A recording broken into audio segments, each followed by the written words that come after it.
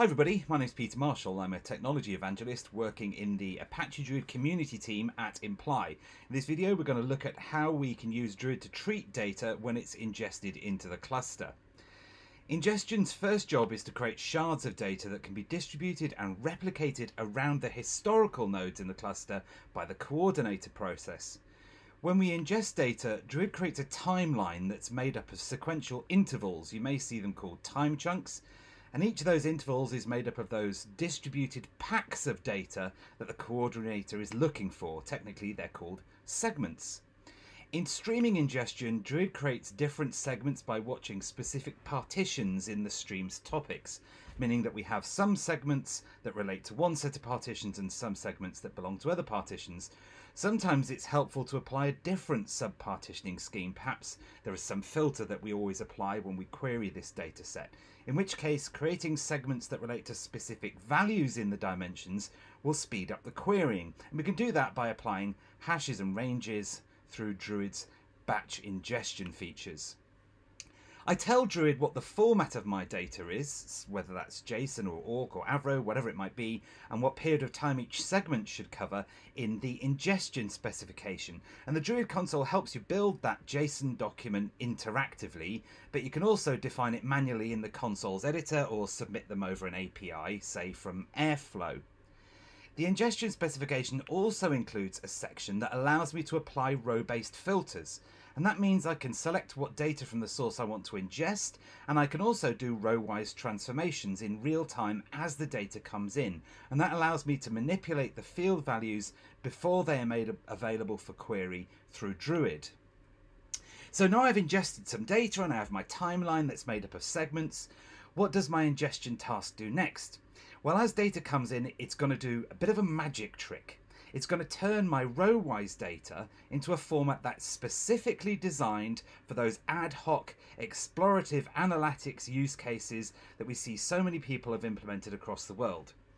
Druid's going to columnarize the data to power column-wise statistical analytics.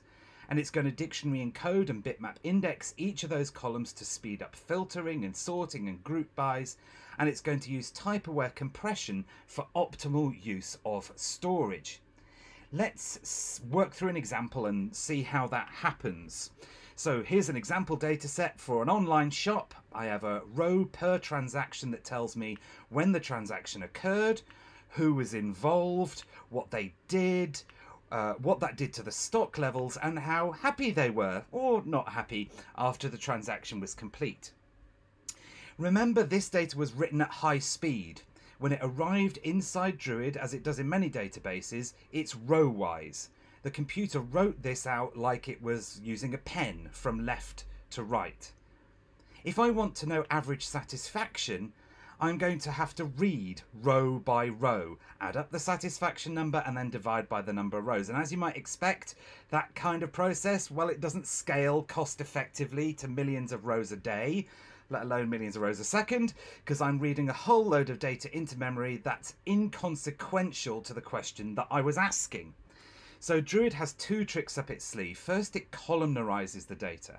Now, when I ask, what's the average satisfaction figure, it's able to read data only from the satisfaction column and ignores all the others. And this mechanism enables you to analyze many more columns than other systems do, high dimensionality data, because columns are stored and analyzed separately. Secondly, remember our timeline, it's made up of periods of time. So notice here with the arrow, it's pointing at the time column. This column of satisfaction values I'm looking at is constrained to a particular time period. In our example, just 12:30 until 1 p.m. And this has two benefits. One, when I'm asking about a particular period of time, Druid can intelligently determine which segments it should go and look at. That's time-based pruning, as it's called, and therefore it hunts through much less data. Secondly, when I want to compare what happened today at this time to yesterday at another time, Druid is able to execute that query in parallel because the satisfaction figures for each period are in different segments and therefore are processed by different CPUs.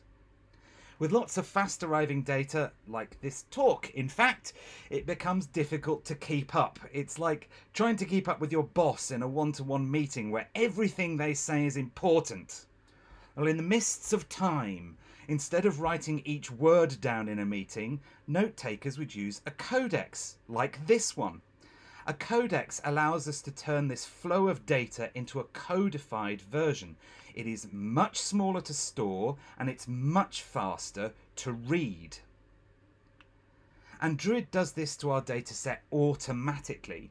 So watch the who and the what string columns in our data. Druid creates a codex of the values. It turns Peter into 1, Paul into 2 and Ahmed into 3. The columns themselves have a dramatic size reduction, with integers being stored instead of actual values. And that's great for storage. But how is this useful for analytics? Well, that comes in the next step. It creates a kind of index of the codex, if you like. Druid creates a bitmap index that records the coverage of each entry in the dictionary. You might know these as inverted indexes. Now Druid will use that information for filtering rows based on individual values. It picks out the rows in other columns to look at, and it can use very fast binary operations when I have an AND or type filter. These columns of data that we've ingested are what we're going to use for filtering, for sorting, for calculations, to compute statistical aggregates, and they're the things that I want to find the top N of, or to group my results by, or that I want to bucket results by. The work that Druid has done for us has already helped reduce the size of the data and make it more suitable for statistical calculations on the fly, but there is another tool up Druid's sleeve that will reduce the size even further while still allowing us to do good statistical analysis of the data. Imagine you're working with a team who are happy with 10-minute summaries of the stock and satisfaction levels. They don't need to know what the satisfaction was second by second. And you may discover they don't even want to filter by the customer. They're interested in trends and overall behaviour more than they are in the buying habits of individuals. So what we need to do is to create new measures that span particular periods of time for the stock change and for the satisfaction. And we want to find some way of counting distinct people, but we don't need to know who it was specifically anymore. For this, I need to use Druid's rollup feature, and it's fair to say that the majority of people using Druid are using some kind of rollup in their production systems. So let's step through the process of rollup, and to start, keep an eye on the when column. First of all, I'm applying a query granularity in my ingestion specification. You can see here that I've set that to 10 minutes. Now, instead of Druid storing each individual timestamp, now it stores just 3, 1230, 1240 and 1250. And that in itself is helpful for cost and for performance, especially when you have millions of events coming in and you need to analyze those. Step 2, let's go ahead and create those new metrics. We take out the stock change and satisfaction columns from the dimension list, and we create new metrics that are the sum of stock and the max of satisfaction.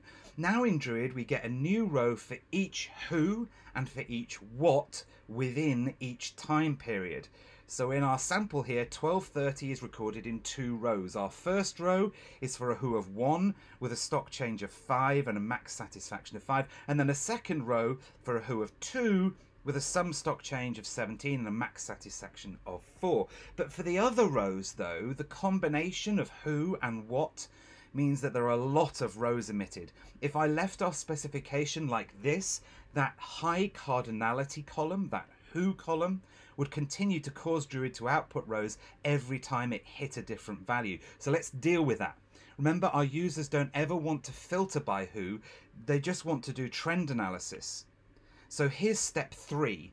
We're going to use Druid's native support for Apache data sketches. We take who out of our dimensions list in the ingestion specification, and we add a rollup metric called who HLL. And now during each period for each what, Druid records a hyperlog data sketch. And we can use that type of data sketch for highly accurate, very fast calculation of distinct counts for each period. And notice now that our high dimensionality column has gone, the number of rows that we get out during ingestion is dramatically reduced. And that's exactly the technique that's used in use cases like application performance monitoring or telecoms network analysis to ingest vast quantities of data, petabytes of data, while providing high-speed interactive analytics. We're seeing the hyper-log data sketch here. That's for those distinct counts. But there are others you should be aware of too. Theta sketches of a set operations. So maybe I want to work out who visited at 1250 but didn't visit at 1230. And quantiles, they're very useful for telecoms and APM. So if I want to work out the 98th percentile of some value, for example. So Druid rollup has shrunk my data dramatically. That's one of the reasons why Druid queries are so fast. The volume reduction translates into very low segment scan times. And let's not forget those bitmap indexes and dictionaries on the individual columns of data that speed up the filtering and sorting operations and make those group by and top n operations so much more efficient than they would be on the raw data. So what have we seen?